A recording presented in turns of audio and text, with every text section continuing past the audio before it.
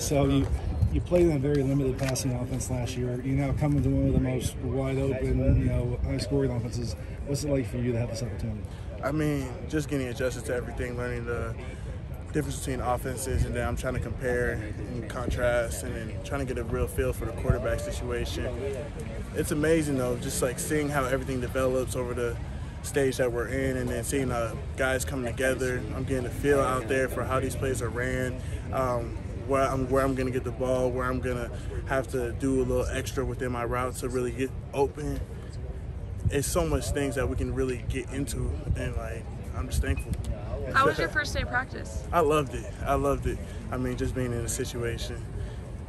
I feel like I've been put into a situation that I could really excel throughout this offense. So. At what point did you decide you were going to make the transfer, and then was USC the obvious choice, or did you go through some options? I hopped in the portal, and when I hopped in the portal, I was still shaky about it. I thought about going back to Colorado. Next thing you know, I'm on the phone with Lincoln within the first 30 minutes, 15 minutes. I'm like, wow, okay. He tells me come. I get a couple other calls, but as soon as I heard Lincoln call, you gotta have to go, especially being in a situation, the SC, biggest names, biggest wide receivers, you gotta come. You have to. For it to happen that fast, were you surprised when that call came? Ooh, man, it was quick. I was shocked. Next thing you know, I'm on the phone with Lincoln. I'm like, bro, I just talked to Lincoln Riley. Oh yeah, I'm going to SC. Where were you when you got the call? I was in Texas actually. Okay. I was getting a workout in, and it was just wild to me. Who did you tell that to? I just talked to Lincoln. Who did you tell that to after you got on the phone? Who was the person you I went straight to my mother, texting my dad, I'm going to Cali. I texted Jerry, yeah, I'm going to Cali. I'm coming over there with you. I know it's early, but what is the team camaraderie like so far with everyone? Hey, everybody out here is just so competitive. Everybody out here wants that chance to really go against the top guy. I mean, every single day you hear us chirping at each other, but it's love off the field. That's what you want from the team. That's what you want to see develop over time, and you want to see everybody raise up to a certain standard. So it's coming. I am so excited. Certainly, we have to ask you about your dad. What's the benefit of being Jerry's son? What's the hard part about being Jerry's son? I would have to say that last name.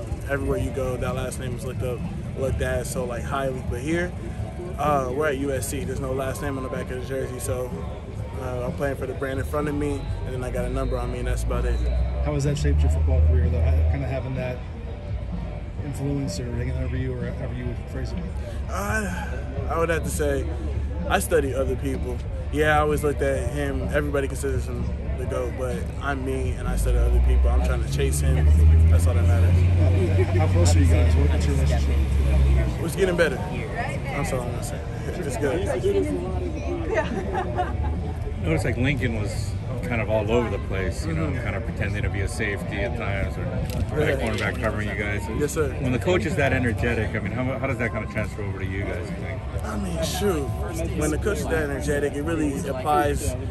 You're it's a give and take. You're giving it to the players. If the players are receiving it, you're getting more out of your players. You want that. You want to see that energy throughout your players. So, yeah, you got to go to your coaches, because if you don't bring that energy out and you can't get it from your coaches, nobody has anything to feed off of. So, yeah, we were prepared. We were ready to go. I mean, it's amazing. I can't wait. I mentioned Colorado's passing struggles last year. What do you think you weren't able to show there that you think maybe you couldn't have unleashed here in this offense? I can run routes. We didn't have the time last year. It's hopefully they're better than this year, with time and everything. But here it's I had more time to run routes, develop, seek out progressions within the defense, see if it's cover 2, cover 3, if they're bracketed. So now it's more, let's go quick. Yeah, you got to think about it a little bit more. What's it like to be out here? I know you're younger, but one of the greatest players who your dad played with is out here at practice. He was a USC legend. I mean, how much do you know about Ronnie and what he means to this place? Ronnie a lot. I mean, who doesn't know about Ronnie a lot? He's legendary. He's legendary for a reason. And then just to see, he talked about Joe Montana. Just to know some little things, and that's what really carries over, because my dad always talks about the little things is what make you great. It separates you from good and great, and then being that GOAT level. Had you met him before? Ronnie Lott? No, I haven't. So is it a little surreal to be out here at the same time, first day of practice? Oh, definitely. I mean, you have a whole bunch of legends come back and forth. So that's another reason I also came to Cali. I get to see this. I get to be in the environment. So many of these guys are going to come back, and they really need inspiration. So many guys want to see you be great here, and everybody wants to see SC back on top. Is there any type of intimidation factor when you come from Colorado to a place like USC? No? Hey, I used to be on the opposite side of the ball at SC, Oregon, shoot, Washington. It did not matter, I promise. There's so many talented receivers here. What's the competition like between you all? Have you guys gotten to know each other? Oh yeah, we're gonna be deep. We're gonna be deep. If you look at Lincoln's past, just like Caleb and Lincoln, they get the ball around. And there's a lot of receivers that get the ball, so you just got to know you're going to come in here, you're going to be with 3 of the 4 of the 5 of the guys. A lot of guys get the ball. Everybody's going to get the ball around here. You can't be dependent. You got to let the progression come to you. And what are your first impressions of Caleb playing with him? Man.